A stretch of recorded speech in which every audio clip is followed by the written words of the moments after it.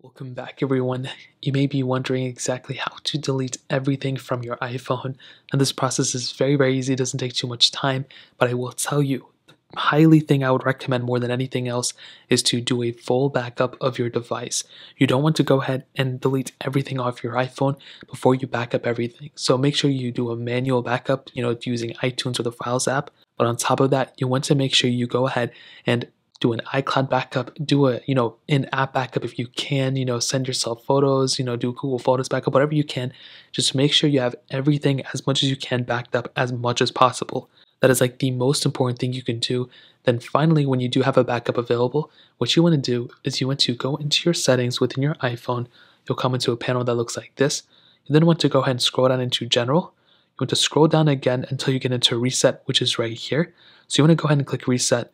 At this point, you want to go ahead and locate the specific option, which is the second one down as of right now, but it may change in the future. It'll be Erase All Content and Settings.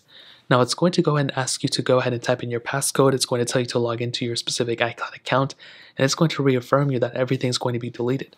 So when you click here, again, it's going to say, finish uploading or whatever. You can go on and click, erase now, whatever. And then it's going to tell you to type in the passcode, I guess the screen time passcode that you may have set up. And then it's going to go and tell you to log into your specific email account as well. And at that point, your phone will go ahead and reset itself and everything will be deleted from your phone. But again, you will have to have your iCloud email and all that stuff in order to actually fully reset it. Then at that point, you're good to go. You can go ahead and, give it to someone else or sell it to someone or whatever the case is.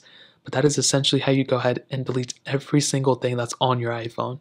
If you guys have any other questions or anything like that, let me know in the comment section below.